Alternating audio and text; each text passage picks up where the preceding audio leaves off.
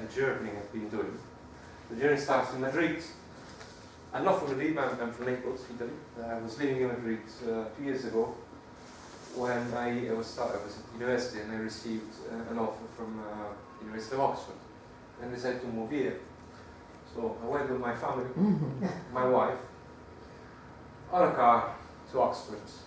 As soon as we arrived to Oxford, we, of course, rented a small house. And the day after, this is the area where actually the house is. This is the famous. It's a nice area. It's very close to the city centre. It's very residential. And the day after we arrived, we received a letter from the residence station of my area where I live. It's called Sendra. It's called St. Ebbes New Development Residence Station.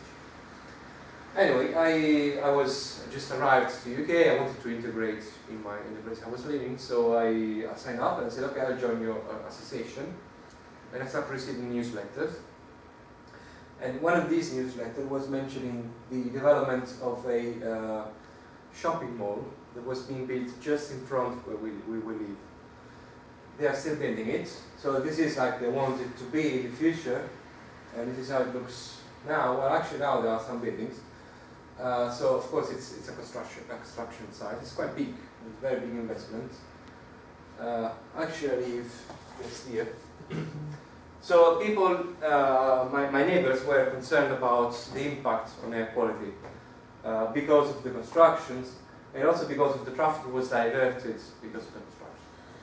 So I'm an engineer and I knew that there are some initiatives about monitoring air pollution with cheap devices, and I said, oh, maybe I can buy one, and they said, oh, we can also give some money to you.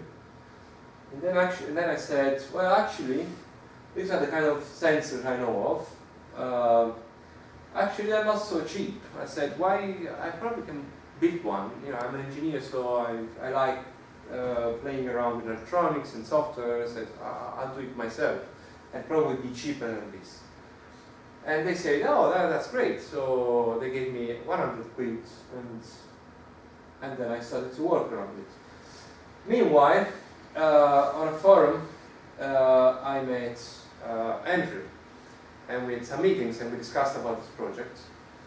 And Andrew is very keen on diffusion tubes, and they said, well, you know, for my neighbors, why don't we have the first measurement with your diffusion tubes?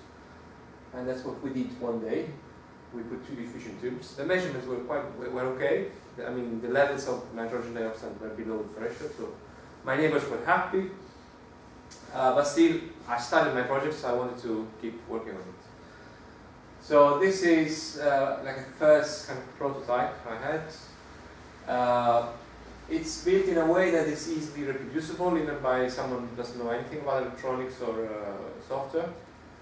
Because it's just really plugging stuff on top of each other. I mean, if you have the instructions, then you can do it. That's the idea, at least. So these are a bunch of components. There's a microphone to measure noise.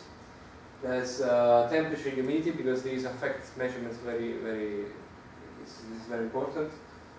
This measures a bunch of stuff, smoke, alcohol, and other things. But it's just that it was cheap to buy, but I don't think it will give me anything interesting. That one I will talk about it later. This one measures particles, and that one is just an SD card to store the results on. And that's like the brain, it's the controller or everything. So this bit here is a very cheap monitor sensor for nitrogen dioxide. So this little thing here costs, if you buy it online on wholesale, it costs about $5. Nothing. The problem is that it's metal oxide technology, so it's very inaccurate. I found out. I had to learn a lot because this was all new for me, you know. So, so I bought this one. You can't just plug it directly into some board. You need to solder a bunch of resistors there. But yeah. And yeah, the hope is that, my hope is that, I mean, if you buy these and you read the numbers straight away, they don't make any sense. My hope is that if I calibrate that, probably the numbers would make sense. Anyway, I'll talk about calibration later. So this is how I set everything up. It's in a box. It's actually a box one of my neighbors gave me. She put medicine inside. And all the components are snapped on a cardboard so you can easily open it and if you want to modify or change anything. There's also a little fan to push air inside. And yeah, so about calibration. So now the calibration part is the trickiest. And it's probably the reason why you can't really buy a cheap sensor nowadays. You can do kind of in-lab calibration, so you buy tanks with different concentrations of the pollutants you want to measure. You simulate different concentrations, and then you have the response from the electronics, and you do the calibration. That's quite expensive, and also it needs some experience with using this kind of stuff, which I don't have.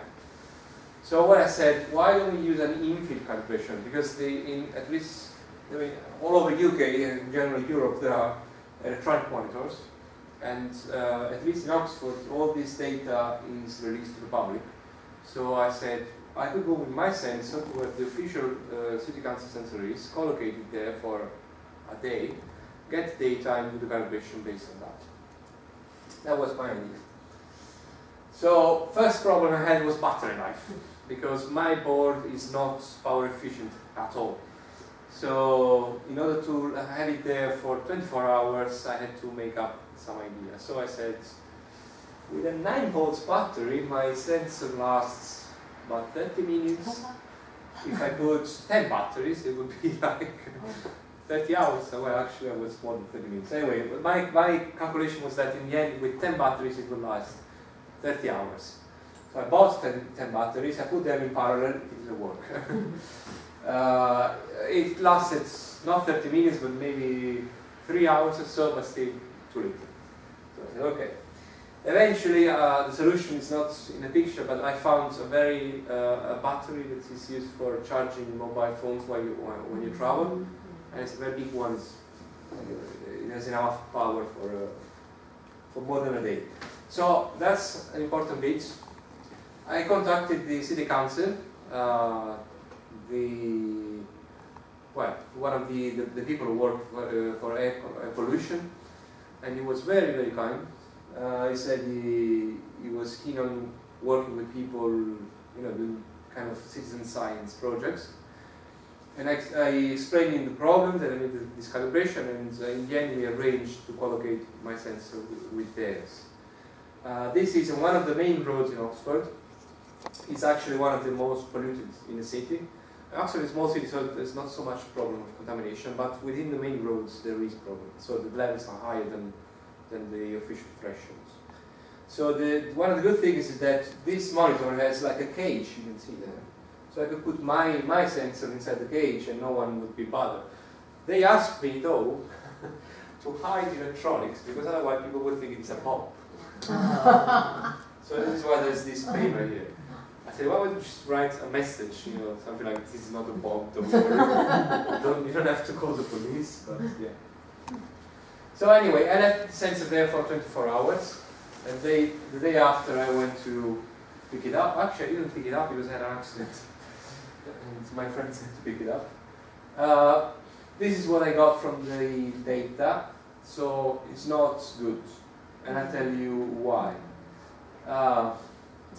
This is particles. This is like my raw data that I need then to adjust, and the blue line is the official one. First of all, the official sensors, they give you an average, an hourly average. So my sensor is able to sample at whatever frequency you want, so I put it at, I think, every couple of minutes it gets the data. So I needed to find a way to average the same way I assumed the same way that the official sensor does. So it's a problem. Second problem, so you can see that the shape of the line here. It's not too different, but it's not really exactly the same. NO2 was the main problem. So you can see here the two lines, they don't follow the same kind of trend. Then at some point maybe there can be something, maybe. So one hypothesis I have is that the sensor, you actually have to, it works with heat. So probably the first hours, it kind of adjusts to its own heat, and then after a while it gets working like steadily.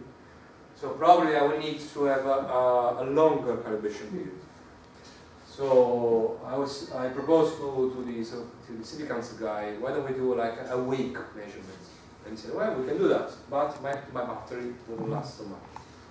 So there's a backup solution. There's another monitor which is placed in the basement of the city hall, the town hall, and there I have plugs, and I can probably power it up with just a power line.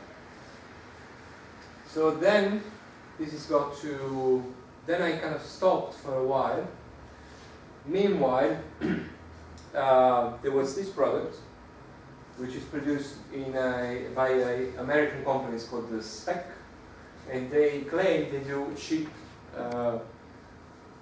calibrated, like accurate, reliable NO2 sensors. This is what they say. And we said, oh, we can buy it. So now with electronics, when some company sells a component, the component can cost, I don't know, $5 US. But then if you want to integrate that component with a board, you need to buy the board, and the board would cost, I don't know, $200. That was the case for this sensor. So this is the actual sensor. But then if you want to integrate it with your own electronics, you need to buy this other bit. This one is $20, this other bit is $200. So again, it's not very cheap. But Network for Clean Air paid for it. So we bought it, and I have it at home. Then something else happened. I went to a meeting organized by Friends of the Earth, and there were some people who were doing similar stuff, and we came together and we discussed about this. And they said that actually this sensor, according to some latest news, they weren't accurate at all. But I met probably the most interesting person, probably the one who has the best expertise in the country or something like that, because he's an engineer and he works for Ricardo, which is the company that does the official measurements for the UK government. So he knows everything about air pollution, how to measure it. So basically he said that it's not rocket science, it's very difficult. They have these very expensive monitors, they need to calibrate them constantly. They also need to adjust the measurements afterwards, so it's very difficult to have something really accurate. But he was optimist in a way that he said that technology is advancing very fast, and probably within a few years we will have like accurate cheap sensors. And he actually suggested me another device, which is produced by a UK company. It's called AlphaSense, and he was kind enough to give a sample, which I have it at home. It's actually smaller than that, and it's probably even should work even better. So all of these has been kind of stopped because meanwhile I have my daughter, and now it's really hard to find the time to work on this stuff, especially because she's very attracted by whatever small object is there in the house. So basically I'm a bit stuck now, but the idea is to integrate this board and the other one I've been given with the other device, go to the city council, have my calibration, and decide which one is the best one. Ideally, if the chip sensor after calibration is accurate enough, one could produce chip sensors, although there's a problem with those sensors that they drift over time. So my idea is that one can have like a sort of high range kind of devices and low range devices, high hand or low hand. So the more expensive ones, which would cost maybe around £200, would need to be calibrated just once maybe, and then they could work for years without any further calibration, and you can rely on those. And then you can have cheaper ones, and those every maybe 6 months you will have to calibrate against the more expensive ones. But say you have a community, a city or a neighborhood or whatever, and you can have just one which is more expensive and then have a bunch of cheaper ones. And then you can have different measurements and have a calibration rounds every 6 months or so. That's a kind of idea that can be developed later. Anyway, I have to thank my neighbors because they paid for the first bit of the development, and then I have to thank the network of Clean Air for paying the other bit. And of course, if you want to contact me, it's my email. Alright? Thank you very much.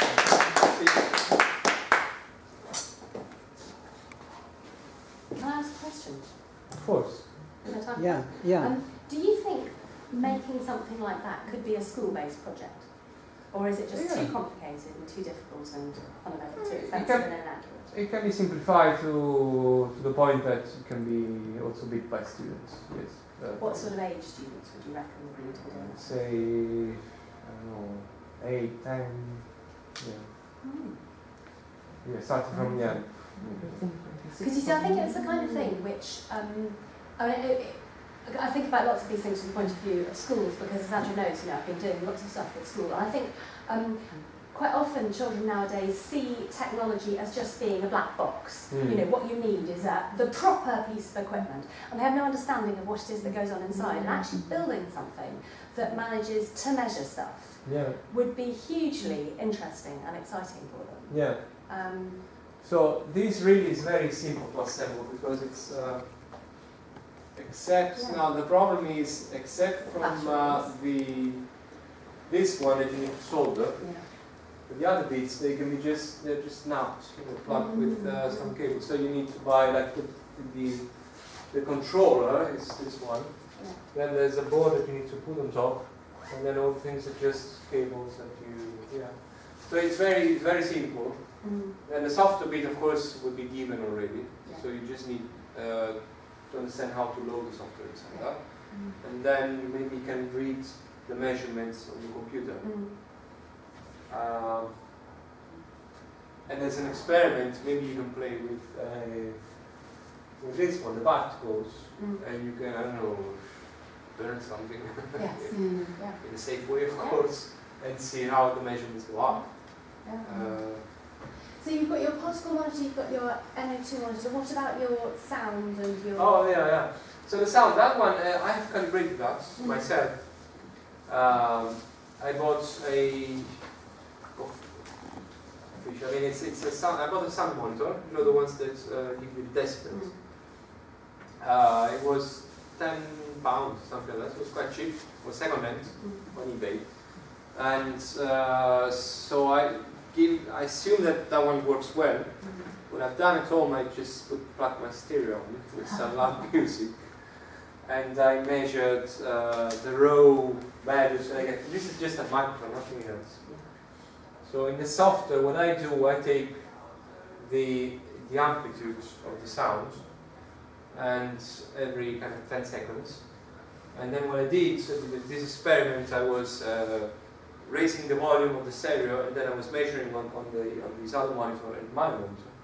And then in the end, I could convert this kind of raw measurement to decibels. And it was quite good. I mean, if you see the error wasn't too bad.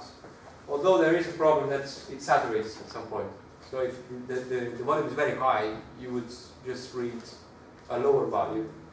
So you know there's a maximum which you can't go over. I can't remember now. It was around 75, 80 decibels. So maybe it's good enough for a home environment, but if you go on the street, a bus will probably be louder than 70 decibels. Of course, I did that when my wife wasn't at home, because otherwise she would have shut the screens at me. Yeah, so that's also, I think it's something that can be used. Anyway, these monitors are so cheap that you can can also just buy one, £10. It's not okay. This other one is actually used by people to play games when they get drunk because yeah, because it's yeah. So this one is not really good because it's it can measure, but it measures really high quantities. So for kind of air pollution, I think it would be worth it. I got the data because it was there, it was cheap, but I wouldn't rely on that. But anyway, it also picks smoke, so maybe if you learn something close. I mean, these are the kind of sensors you have at home. The one you put on your roof. Yeah, it's the same technology. So you know they are good for measuring very high levels, but not for like kind of small quantities that you would have like at home. So that's carbon monoxide, is it? I can't remember because it says actually measure more than one stuff. Okay. One thing. I think it's I think it was carbon monoxide and I can't remember. Maybe smoke. Yeah. Well, I got the specifications. There's all a family of these sensors you can buy. They're all cheap. So I had this one because I had it at home anyway. So you can buy those other ones. Okay. Fantastic. Thank you. Can I ask a question? Yeah. We tried using a particulate monitor, and a lot of it is actually how you can understand and interpret the results. How do you get the results for this? Is it do you have to be quite a whiz in programming, or is it do you feed it into your laptop, or your phone? How do you get the? No, the results are if you plug this into your laptop, you can see you need a little program to. It's a serial monitor. Things would be just printed on these monitor, or this is all written inside this SD card, and then the data can be just taken from the SD card. I'm using a format which can also be read by Excel, so you just have like a spreadsheet with all the measurements. Yeah. But I mean, the software is very simple, so it can be configured to do something else if you want. I mean, you can also plug it to. Actually, this was one of the things we've done. I tried to. It's a bit I missed.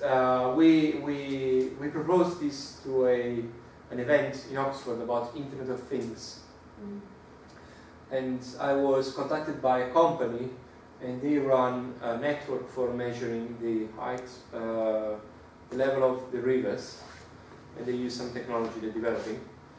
And they have a website where they show all this data, and they said, oh, it would be really cool for the event if we can integrate your sensor with our website, and so that you push your measurement to our website.